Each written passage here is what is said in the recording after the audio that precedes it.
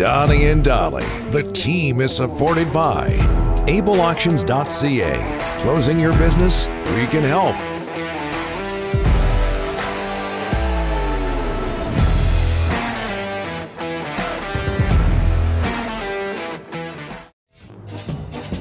Oh, yeah. All of our guests today, including Ross Tucker, standing by, sponsored by Passat Motors. Due to popular demand, Passat Motors is continuing its 31st anniversary celebrations. Check out PassatMotors.com to see all the great deals. Learn more at BASANTmotors.com as we bring in Ross Tucker from the Ross Tucker Football Podcast, Westwood One, and CBS Sports. Ross, thanks for doing this. As always, how are you, sir? I'm great, Donnie, but did you forget how to spell Passat? I for did. A second there? You know, there was like a 3-second pregnant pause between the A and the S in Passat Motors. They've had this anniversary for 31 years. How do you not know it's BASANT? You know what? Give it to him, Ross. As I was saying it, I'm thinking, I'm not saying this properly. I don't think anybody will catch it. Thanks for having my back, buddy. I appreciate it. Yeah, no problem. You know, it's so funny. My daughters just had an audition yesterday for a play, and I was telling them, listen, you just keep going. Yeah. You know, even if you mess up a little bit in life, when you're in the media, when Daddy does a speech or I'm on TV or radio, if you just keep going, nobody will notice, or very rarely, and you just keep going. So I kind of went against what I taught my daughters yesterday. Donnie was right there. Hey, what's it like being a sports fan in Philadelphia right now? The Phillies are going to the World Series. Eagles are unbeaten. People in hockey love what I know they lost yesterday, but Torts with the Flyers seems to be working, and the Sixers have star power. What's it like? Pretty darn good, man. I can't remember it like this in a long time. I think the combination especially of the Phillies' surprising run to the World Series. I mean, they've been dominant. What have they lost 2 playoff games in 3 series? So far, they lost once to the Braves and once to the Padres, and it was just so unexpected. Plus, I think people thought the Eagles would be pretty good this year. I don't know that they thought they'd be the last undefeated team, and it's been that way for a couple of weeks now. So they're on fire just because there wasn't super crazy high expectations for either. I think both of them, they thought, hey, make the playoffs, maybe make some noise. So I think sort of the fact that this wasn't expected makes it even more rewarding. It's cool for me because, you know, my daughters, you know, we live outside of Philadelphia. So to watch the Bryce Harper home run with them and experience with them at age 10 and 9, and they play softball, so they kind of get it. And then when the Phillies won and jump up and down, kind of one of the first cool, really cool parenting fandom moments. You know, I was waiting for you to make a mistake there so I could just jump all over it. But, man, you were perfect. 10 out of 10, buddy. Hey, we'll get to football in a second. He's a polarizing figure. I know you've tweeted some stuff out, but you mentioned him there. Are you a Bryce Harper fan? Well, of course I am. Yeah, I mean, I'm a Phillies fan. And by the way, I'll be the first one to admit it. I am like your classic bandwagon jumper for non-football sports, right? Yeah. Like for the Flyers, I barely know any Flyers. Carter Hart's their goalie. That's about the extent of me right now. Guess what? The Flyers go on a playoff run. I'll start tweeting about the Flyers. I'll act like I've been in it the whole time. I'm the same way with the Sixers and the Phillies. Some of my high school buddies that are like diehard Phillies fans, they're not happy right now with me because they're like, oh, Ross been a Phillies fan on Twitter for 2 weeks now. And I texted back the group message and I said, listen, this is just very rewarding for those of us that live and die by every pitch all summer. You know, this playoff run's been amazing.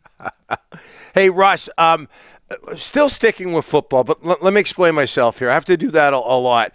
But there's video out there. The Canucks right now are playing really, really poorly. There's video out there right now of 2 of the players arguing publicly on the ice before they get to the dressing room. We kind of touched on this last week with Tom Brady. But do players have to get along? Do they have to be best friends? Is it okay to have arguments in order for teams to be successful? You know, it's funny that you say that because I think this goes for almost anything in life. I would much rather have arguing than not talking to each other. Much rather. In anything, right? Like, it's normal to disagree. Mm-hmm. It's normal to not see something the same way. You talk it out, maybe you yell at each other, and then you move on. You appreciate where the other person's coming from. That's business, that's relationships, that's certainly sports. I much prefer that. In my opinion, when you really need to be concerned is when guys aren't even talking to each other. Yeah. Right? Or they're not even acknowledging it. Because you know what they are doing then?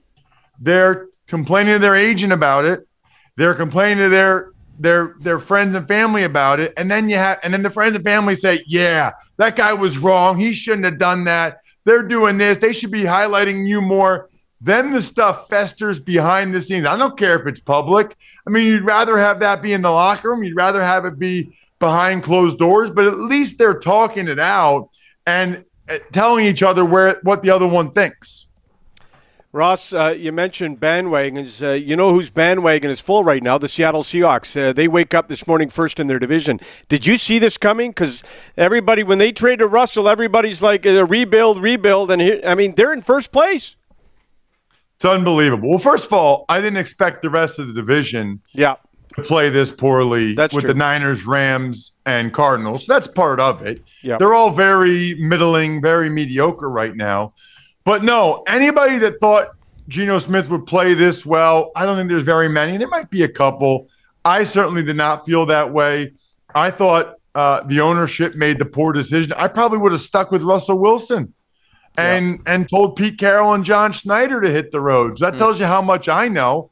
At least on this segment, at least I am giving you outstanding Vancouver Canucks insight, because clearly my NFL stuff, I have no idea what I'm talking about. I did not think the Seahawks would be able to do this. I really didn't. Hat tip to John Schneider. Their rookies are awesome. Like across the board. Woolen, both offensive tackles, Kenneth Walker. That's what's so encouraging is that they're not just playing pretty well, but their young guys look like foundational pieces to build around and get this thing going again.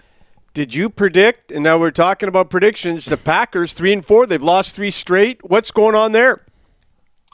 Well, both the Packers and the Bucks. I talked about this today on the Ross Tucker Football Podcast. This is real now. That doesn't mean they can't turn it around and they can't play better, but this isn't like a 1 week or a 2 week. No, this is who these teams are right now, and this is who these quarterbacks are, and they deserve some of the blame. You know, we're so hesitant to blame Aaron Rodgers, back-to-back MVP, to blame Tom Brady, greatest of all time. First of all, both those guys need to play better.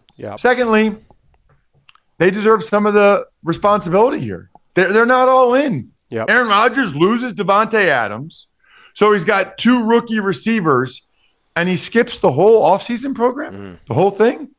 You don't think that would have helped? Getting a little bit on the same page? Now he's saying we got to simplify things. Well, maybe you could have figured out, Aaron, in May to simplify things instead of in October. And then for Brady, you know, I played with him. I love the guy because he's a total psycho and he's all in, except he's not this year. He's not. He skipped stuff in the offseason. He skipped 10 or 11 days of training camp, which I've never even heard of. And then he skips a walkthrough after he goes to Kraft's wedding. He can't make the argument that he's all in. He can't make that argument. And I think it is having an impact. Although, listen, it's not his fault Mike Evans drops the touchdown pass. It's not his fault that the defense can't stop the Panthers running the balls. It's not all on Brady, but he definitely deserves some of the responsibility. They lost yesterday 44-23 to Kansas City, Ross, but what's Christian McCaffrey going to do for the 49ers? Well, I thought he played pretty well. Clearly, they've had a bunch of guys in and out of the lineup at running back because they get hurt a lot. Here's what I think they did it as much as anything.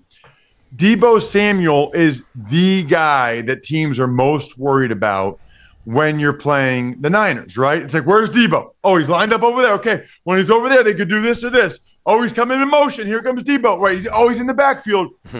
Now they kind of have two of those guys, right? Now they kind of have two guys that you have to be wondering, like, where's Waldo? Where is this guy? And I think it makes it much, much tougher on the defense. I'm not sure Kyle Shanahan really has had the opportunity to draw up plays to take advantage of that yet. I mean, he just got there on Friday. So I think he had to just run a couple of their basic plays. What he does with him and how he uses him moving forward, which will be a lot more interesting. BASANT Motors. There you go. 31st year anniversary because it's been so popular. Yeah. Yes. Thanks for this. And we're envious here in Vancouver about what's going on sports-wise in Philadelphia. Let's go Flyers. Yeah. Torts. Yeah, we're focusing on another hockey team here. Yeah. Thanks for that, Ross. Appreciate it. See you guys. You bet.